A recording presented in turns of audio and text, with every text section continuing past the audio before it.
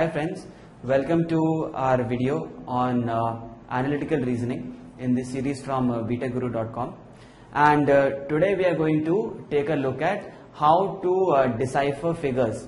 Okay, how do we identify patterns inside a figure? That is what analytical reasoning is called.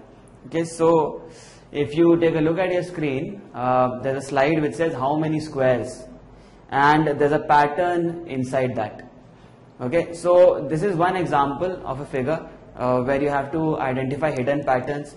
So if you take a close look at this particular square, you can see that there are several ones. Okay, some squares are straight, some have been tilted to rest on an edge. Okay, so many of you will count different numbers of squares. For example, 1, 2, 3, 4, 5, 6, 7, 8, 9 squares are there on its edge. And similarly, you can see a lot of squares that are in the normal shape. Okay, that means resting on their side. So in this manner, you will be faced with a question, and the question will be followed by several options, and it will come along with a figure. Your task will be to determine the number of squares or the number of triangles or whatever shape is asked in the question.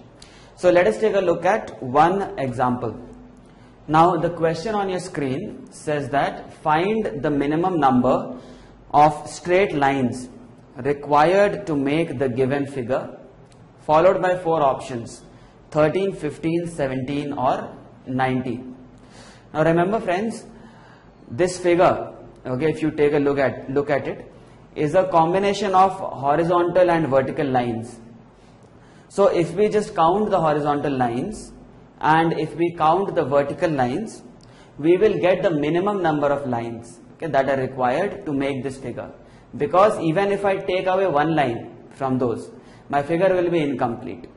So let me start by counting the number of horizontal lines. Okay, so starting from the top, I have 1, 2, 3, 4, 5, 6 and 7 horizontal lines. Okay, to put this in perspective, let me put it on the board for you, this particular figure. So I have a square with me. Okay, this is a square.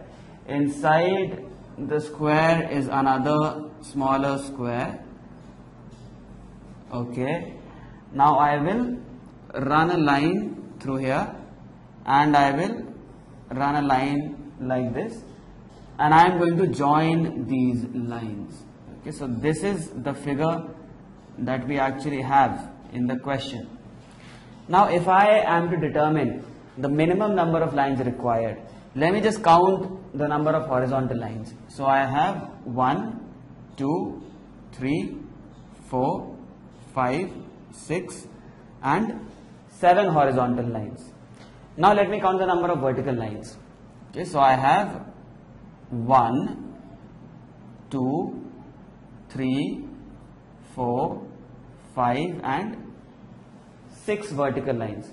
So the total number of lines that I have, which are essential in making this figure, are 7 plus 6, 13 lines. So totally I have 13 lines minimum that are required to make this figure. So my answer to this question is going to be option A, that is 13. So friends, in this manner we can solve problems on analytical reasoning, and do join me on the other side of this video. In part 2, we will be taking a look at a couple of more examples which will give us more clarity on this topic. So I'll see you on the other side.